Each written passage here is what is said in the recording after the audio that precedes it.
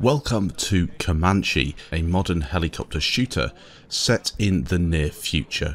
Alongside this video you'll also find a link in the description down below, full of information about Comanche and how you can get hold of it.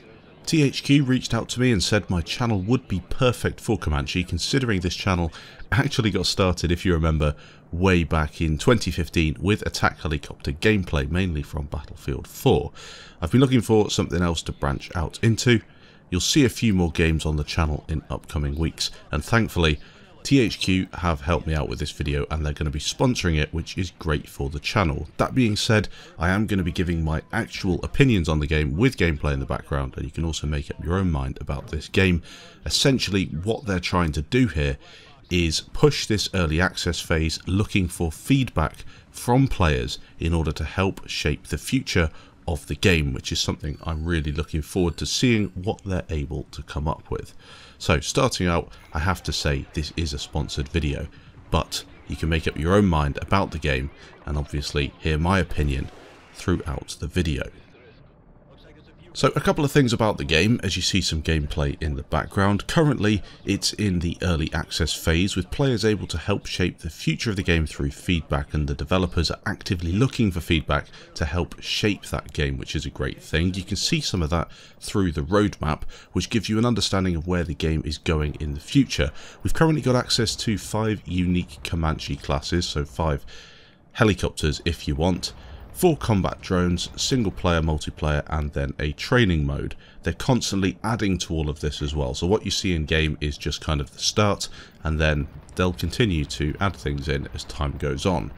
There is an update, the April update, where we're getting a second single player mission arriving, a command wheel, improved graphics options, and various improvements to the game based on that community feedback. THQ are clearly looking to develop this game consistently through that early access phase, using the community feedback to improve the overall experience, something that a lot of developers should be doing at this point in time.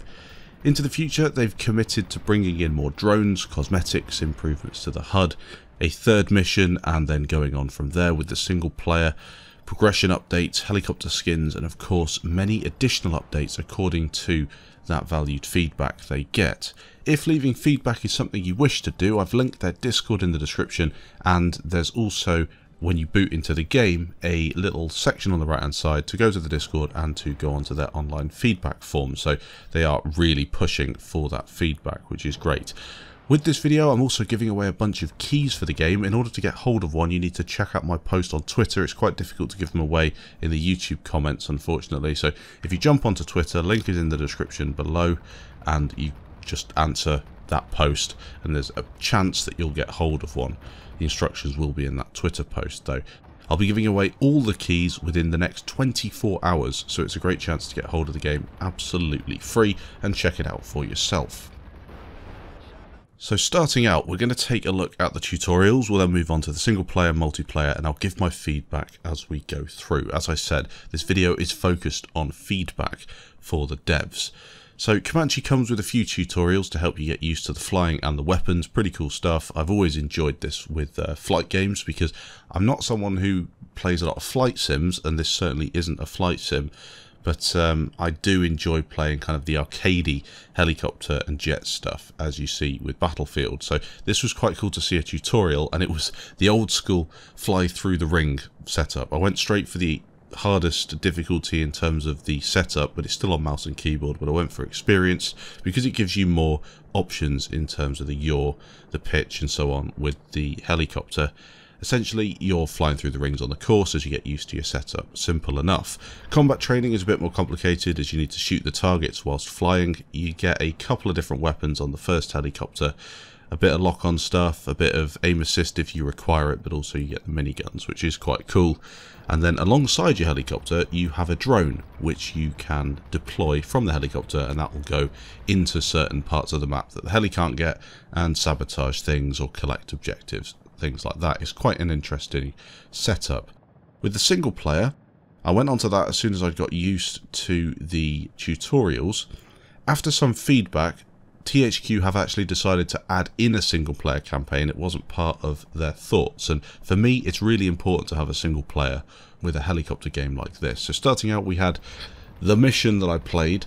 This was focused on neutralizing enemy forces along a river. Essentially, you're flying from a point to another point, taking out things along the way. It was quite cool, actually. I was surprised. I didn't expect it to be as, I don't want to use the word immersive, but it was pretty fun flying through and getting all of the comms through from your command, flying through the fog and seeing enemies. A bit too much lock-on spam for my liking personally, but then again, I suppose lock-ons are what these helicopters are all about. Opinions. You do a lot of stuff that is fairly repetitive. At this stage, I'd say the mission is fairly decent, but it did get repetitive, killing the same enemies over and over again with limited weaponry. And I do know that they're adding additional missions, so they'll probably learn from this. Something else that annoyed me a little bit was the checkpoints. So you would do quite a lot of the mission. Being an idiot, I'd crash the helicopter into a wall or I'd die or something like that, and I'd then be reset way further back than I kind of wanted to be. It would take another 10 minutes to get through that part of the mission because it is a really long mission. The same goes for the variation. A bit of an improvement to that would be great, and the drones as well. So overall, it's a good base. I think it just needs a bit more variety with the mission. Visually, it's fine. With a game like this, I got exactly what I expected. Ran really well on the computer. I can't really complain about that. I know that the original Comanche games, Comanche 4 was a game that I did play. It might annoy a few people that played that because I don't think it's a complete reboot of that game, and I don't think it's maybe a sequel as you'd expect to that game. It's something a little bit different. It depends really. It was so long ago, that game, when it came out, I can't really comment, but it's maybe not something that a lot of those people would maybe get on board with. But as I said, it's being developed, so this is the time to leave your feedback and be constructive, as often people fail to be with a project like this, and see what happens with it. Maybe it will evolve into something more similar to Comanche 4 in the future. With the multiplayer, and this is the bit that interested me quite a lot really, as someone who's a fan of air superiority in games, I felt like this had a lot of potential. It launches with two modes, Black Box and Infiltration, so we'll just go through those quickly. Black Box, the goal of it is to collect more objectives of the enemy team. You get an objective by destroying an enemy helicopter. A black box kind of drops out of the sky and lands in the water or on the ground, and you need to go and collect that. You fly close to it, you deploy your drone, you pick it up.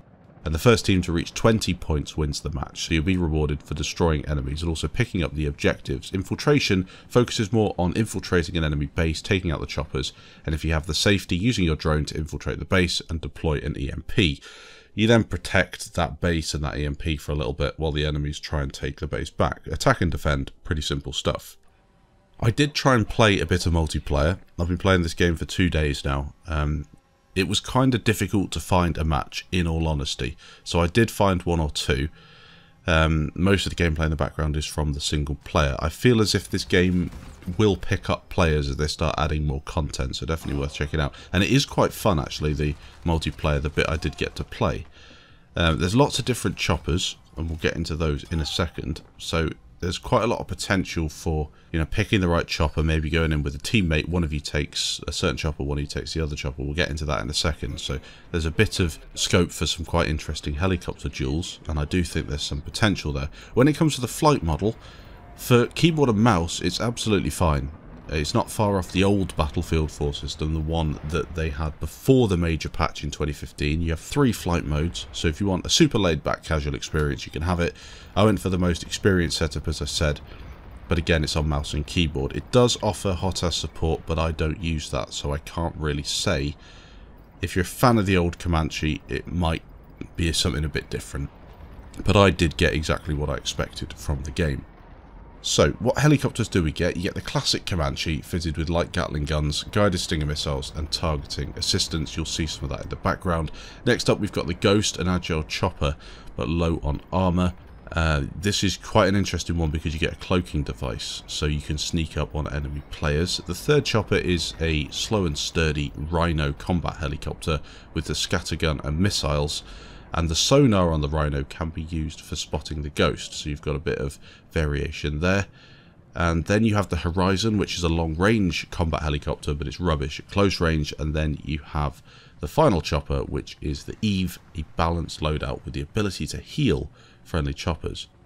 You got 4 drones: the Circuit, the Shell Shock, the Bug and the Curie. All have different abilities and can be used alongside your chopper to win at different modes. And as mentioned, THQ are looking to hear feedback on all of this, including the choppers, the balance between them, how fun they are to fly, all of it really. And then during this early access phase, they're looking to collect that input, information and feedback to help shape the best possible experience, which they can already be credited with doing, to be honest, with a few updates since the game initially dropped. So overall, what do I think? It's a game with a lot of potential.